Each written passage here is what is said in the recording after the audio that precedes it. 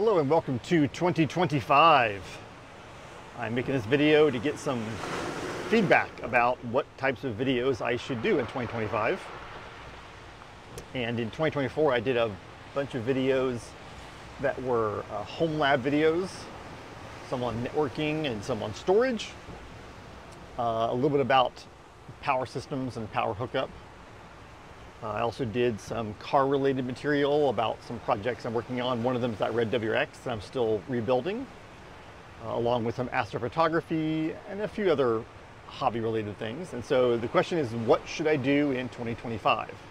And so I'd love to hear from you in the comments what you think would be a cool topic to cover. I certainly could do more on Homelab. There's a ton of different areas of Homelab, networking and storage, but also the operating systems and the configuration of things like Kubernetes and Ansible and Terraform. There's a lot of power system stuff. Of course, home automation's an area. I haven't done very many videos on ham radio, so I do a little bit of that. That might be kind of fun. On the car front, I still have a lot more car stuff to do. I'm also going to do a series where we're going to calibrate that red WRX from a stock map, which would be kind of a fun thing to do. And so I'd love to hear what you think would be an interesting thing to cover. Several people asked me in different videos to talk a little bit about either my career or my path to becoming a CTO and about sort of what a CTO job is like and what's kind of the path to get there. And there are a lot of interesting things in that. The CTO job is not a singular job. It varies greatly based off the company and the kind of company.